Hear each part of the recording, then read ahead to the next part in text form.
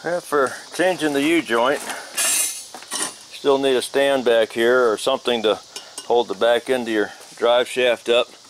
And then this end here is going to go, you don't want the corners of your vise digging into this shaft. Make sure you got a little bit of a gap there. And then the yoke end of it, or this end of it here, needs to sit on this.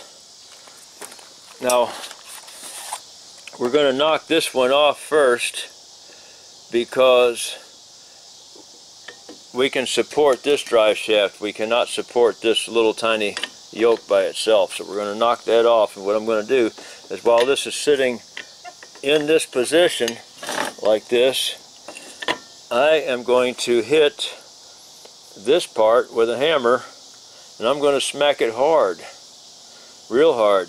And it's going to knock this down, and this U-joint in here is going to push this cap right out the top. So let's get the camera set up on the tripod for that.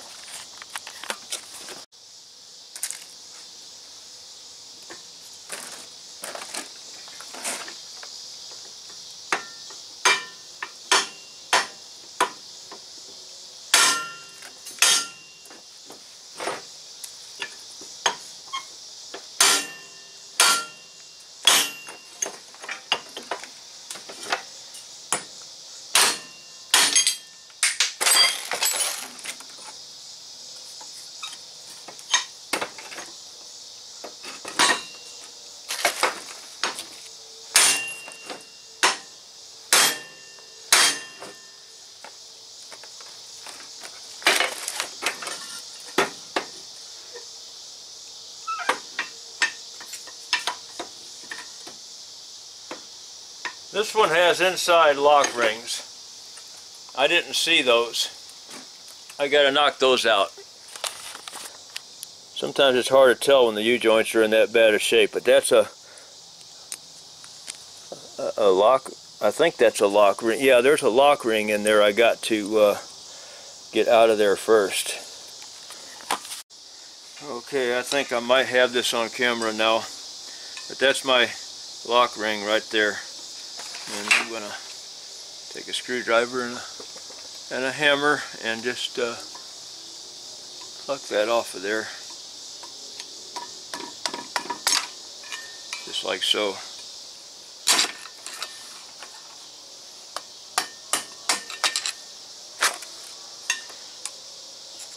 And sorry I missed that on the first part of the other one.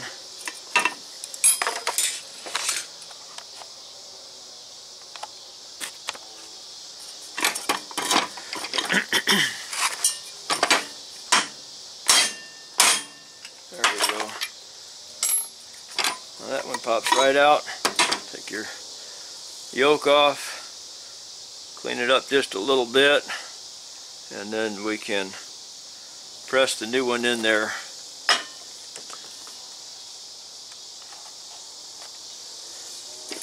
I'm going to knock this one out. Got to get those lock rings out of there.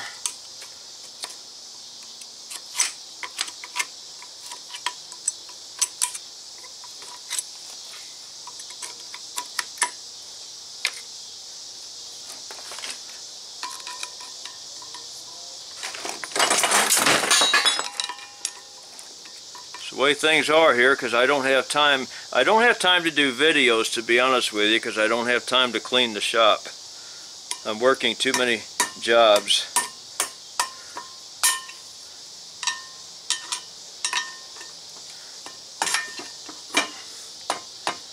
And so sorry about that for you guys that don't know me, but there goes that one.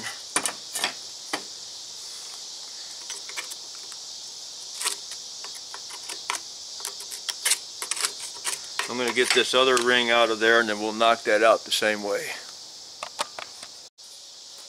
Okay, now I'm more on the end of the vise because I'm not holding the ears of the shaft in the vise. I'm just holding the U-joint itself in, and so it's down here, and I got to hang on to this so it doesn't slide off and fall away. But now we're ready to be careful not to hit this part of the shaft. It will dent. This is behind the weld on the main shaft. This part up here is solid steel. It's heavy. We can hit that.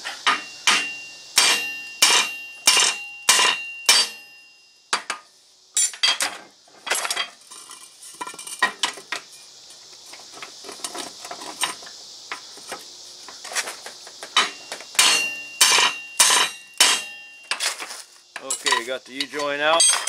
Now we're going to press the new ones in the vise here.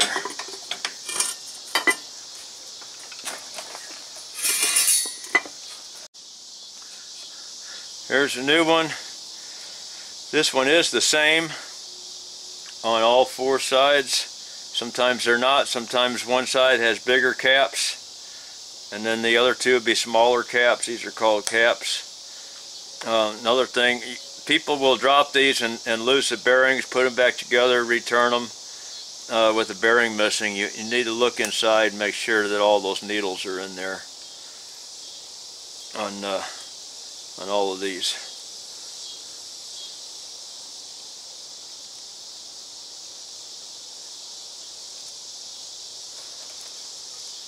So now we're going to take two of these caps off.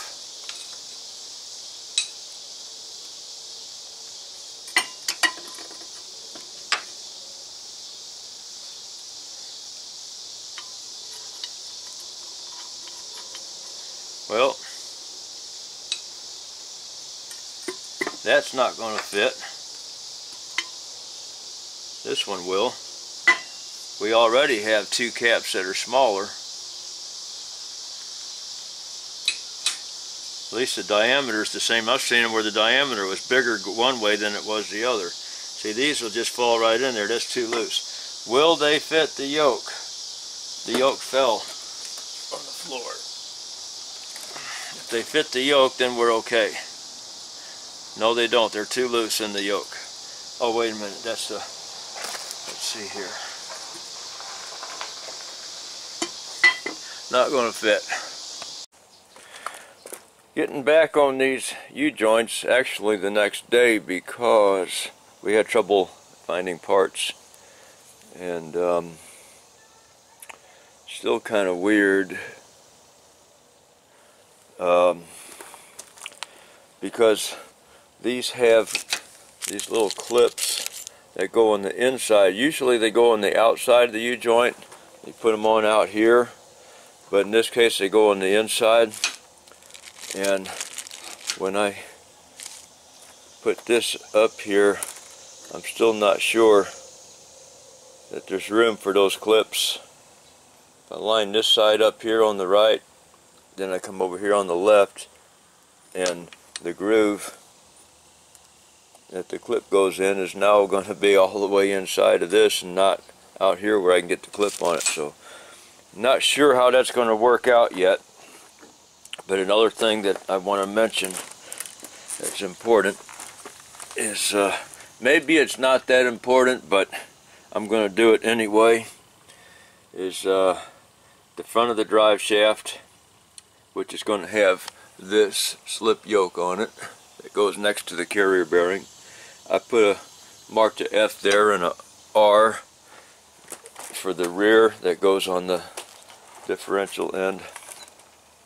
So what I'm going to do is take a chance on these actually fitting and getting the clips inside. So I'm going to go ahead and install these. If they fit, then great. And what I'm going to do is take one of these caps off and just barely start to press it in to the side here on one side. Just press it in a little bit with the vise. Then we'll slip the U-joint in place and finish pressing it in a little bit more, and then we'll start to press the other end in over here. But what we'll do is slide the U-joint out of this one and into that one to make sure that it's pressing in straight before we finish pressing it in all the way.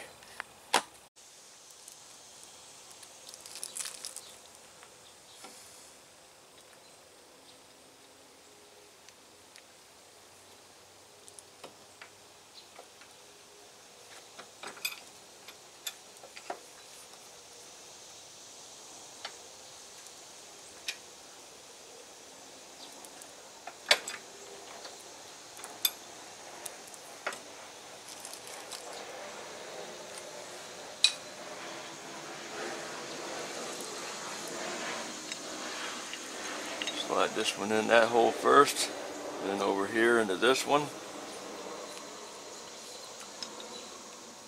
And now I'm going to slide it across the middle into that one, just part way like so.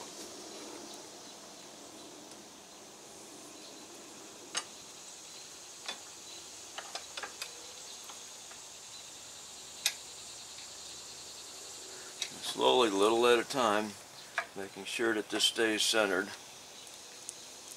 Start pushing these in.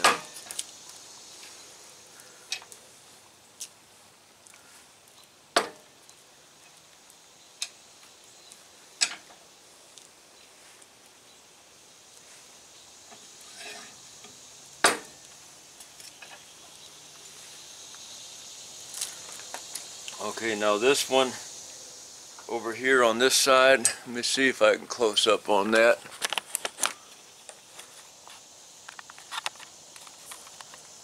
My groove shows up over here that these snap rings go in. I'm going to go ahead and put a snap ring in on that one, and then we're going to knock it back over to this side so that this groove will show up more, because this one's not showing up yet. But we'll put the snap ring in here, and then we'll knock the U-joint, we'll knock it back over this way to tighten it up against the inside there.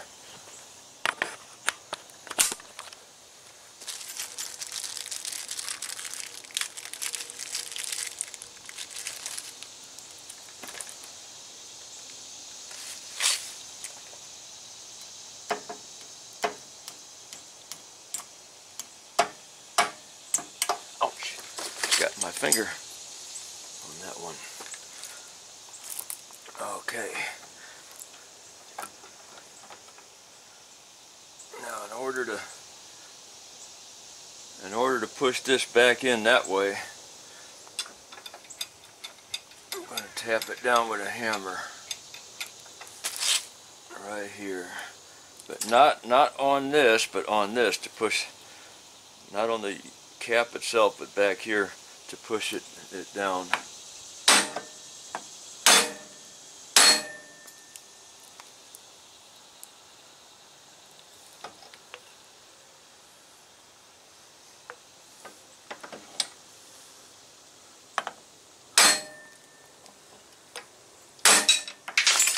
I didn't want to do that.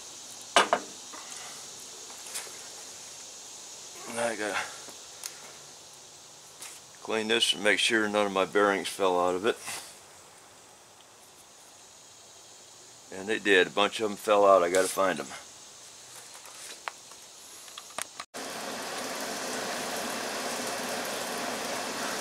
Okay, I did drop this cap, and the needles, some of the needles came out. So I did find them. I took a magnet, went down and found them. I hope I found all of them. I'll find out by putting them in, and put a little bit of grease in there. Don't have any blue grease handy, but the red grease will be just fine. And then I can pull the seal off and maybe put them in a little bit easier. So I just got to put them back in there one at a time and hope I got them all. If I didn't, I'll have to find a used one. If I can't find one or two of the last new ones, I'll have to find a used one that size and put it in and make sure everything fits right. I did find them all. Got them all in there. Trying to get this in the camera there. So I'm going to put just a little bit more grease in it, and then put the seal back on it, and then go back to what I was doing. Alright, I did what I should have done the first place, was take these caps off, because I knew they could fall. And go ahead and finish pressing this in with the vise.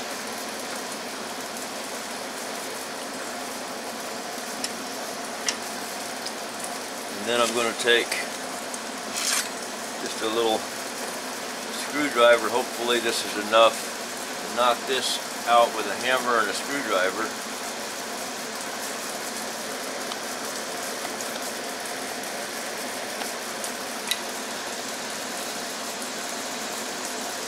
Now here on the outside, hopefully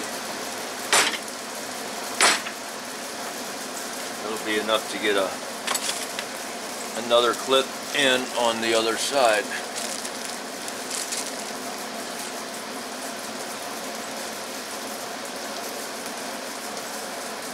But I'm going to go and get a small pliers to hold that with, because I pinched the end of my finger, got a little blood blister trying to hold it with my finger on the last one. Got that done. Now as long as this is free, and it's not, I would leave it, but it's not free. This is tight. Can't leave it tight like that. So what I got to do is I got to push this back out.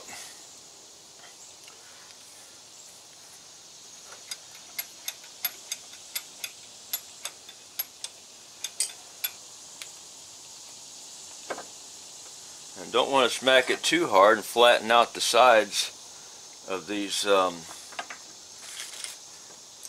U-joints. But I gotta, hopefully we can free it up. We got freed up some. Let's see if we can free up the other side a little bit more.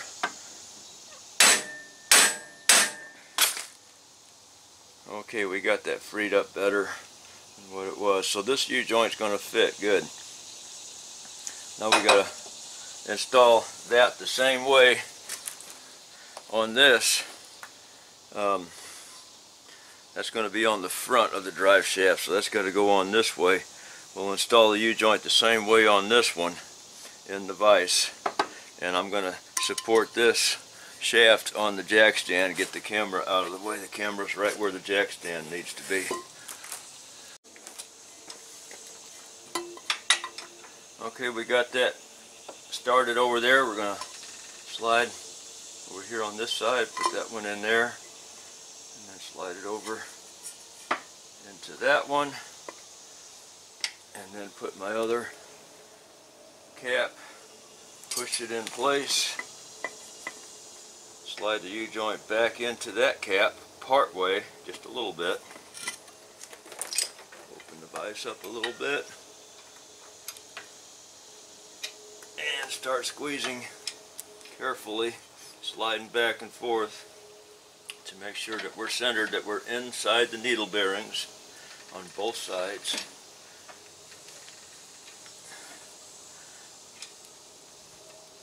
And one side will probably expose that groove for the snap ring before the other side does. Looks like it's not quite doing it that way.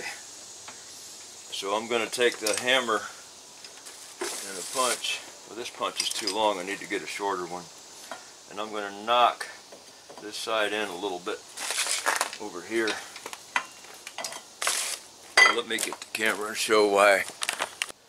We got the groove here, but it doesn't look like there's quite enough for that ring. I'm going to go ahead and try the ring, and if it fits in there, fine. If it doesn't, then what I'm going to do is just knock this side, this ear right here, I'm going to knock it over that direction a little bit while it's in the vise, and try to buy a little bit more room.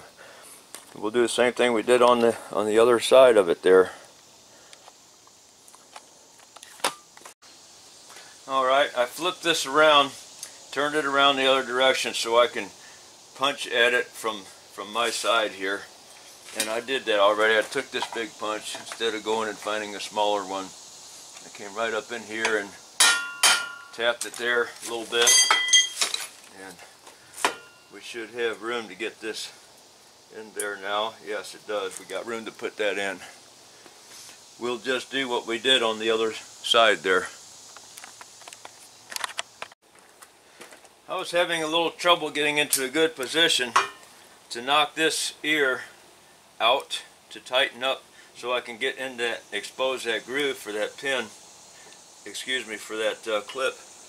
So I went and got a smaller chisel, and not a sharp one. This one's got a flattened point on it. And I came inside here, and I got enough room to hit it on the top side here, and did it from like this. And I also got it in the vise in a different position so that this is out. And so now I have room to get this in there. Well, just barely. Almost don't have room, but I'm going to try.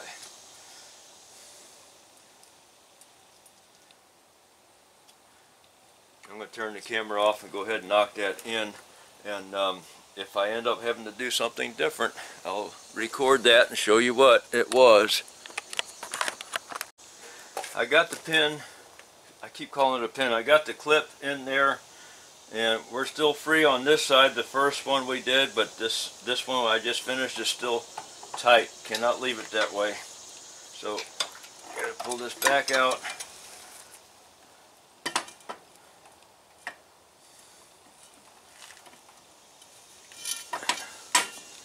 Put this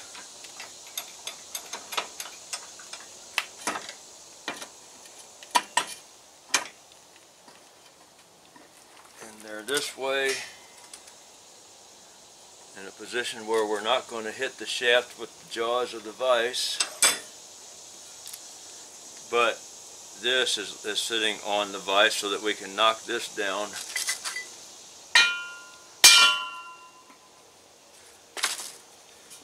That freed it up right there, just one hit. That's good. So now we're ready. This is all freed up. We can put the grease fitting in. Now I don't like this grease fitting. I might find a different one.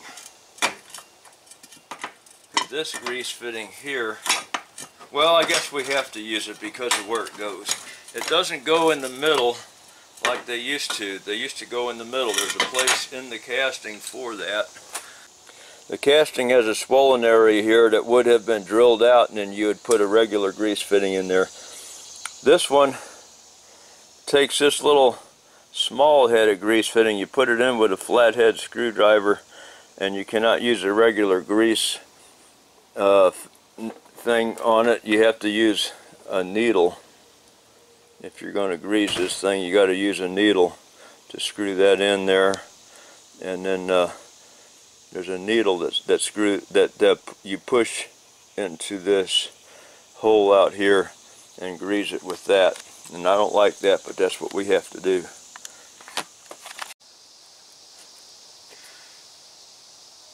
Since these last two caps don't get pressed in, they just go in the differential yoke, and there's a couple of clamps that goes on top of them.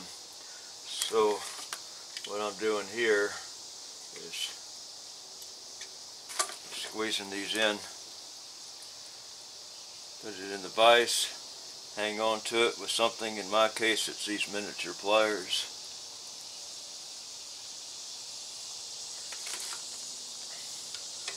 And then grab the bigger pliers, squeeze that on.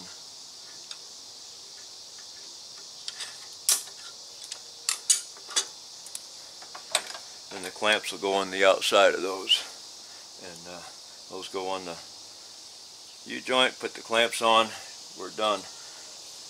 Now the other part of the video, or it's probably going to be two videos, is to the carrier bearing, because this is a two-piece drive shaft. And we had to do a carrier bearing on it as well as U-joints.